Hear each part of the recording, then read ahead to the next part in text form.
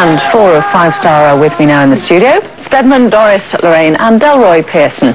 Now the lead singer Denise can't be with us because she's pregnant and isn't feeling too well. Get better soon, Denise.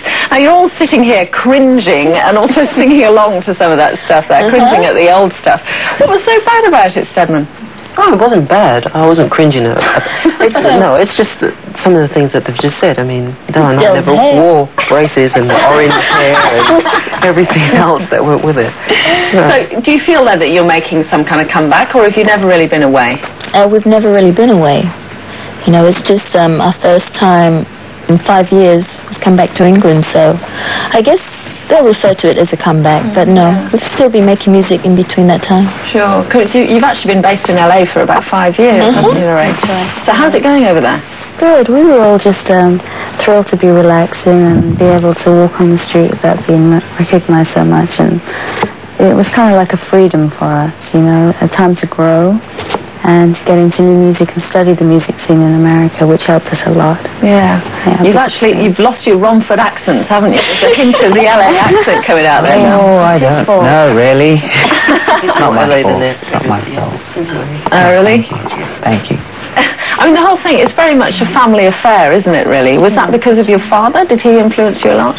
He did. He's been in music forever, you know, and he'd come home late at night and we'd hear him blasting whatever he did in studio with other artists, and we all loved music, and we all, for some reason, leaving school, we all wanted to be famous. We didn't want to just go out and get jobs. I don't know why, but we just all loved performing together. Yeah.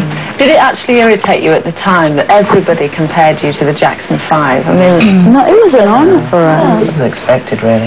Yeah, you didn't do it because of them, because they... No.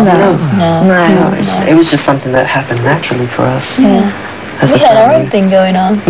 Yeah, I mean, it is a completely different style to the kind of thing they were doing, isn't it? Oh, definitely. So yeah, exactly. So in family, so you can't help not being compared. But it's an honor for us because we love them very much. Yeah, sure. Do you think your style has changed an enormous amount in the last 12 years? Yeah. I think it's matured A lot. more so than changed, because, I mean, some of the previous work that we've done before, like Every Heartbeat, Something About My Baby, we were leading to this kind of style anyway, so it's just progressed, and it's matured, and But the single was actually originally recorded by Nat King Cole, wasn't it? That's right. He one of your heroes? Yes. Yeah. Absolutely. Love Nat King Cole. Absolutely. And that was one of our favorite songs, actually. We were like so happy when we heard that there could be prospects of us covering the song, because we've never done a cover version before, and we love doing this one. And so that single comes out on Monday. And what about the album? That's right. The album's going to be out on August 7th. Right. What's that called? Give it a quick play. Heart and Soul. Hey, Heart and Soul. So do you consider yourselves soul artists then, really? No, we just consider ourselves as artists. In general. That's it. Right. So we don't want to categorize ourselves as anything, really. Just fair enough.